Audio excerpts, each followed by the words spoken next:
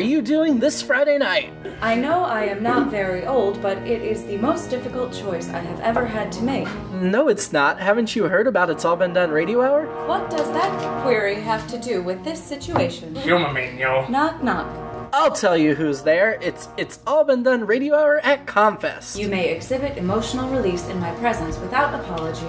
Can we stop all this blah blah blah and get down to business? Sure, we'll be in the Peace Tent at 7:30 p.m. with a brand new program. We have only the best, smartest, cleverest stories. You don't want to get your morals from foul-mouthed children that look like they're cut out of paper, do you?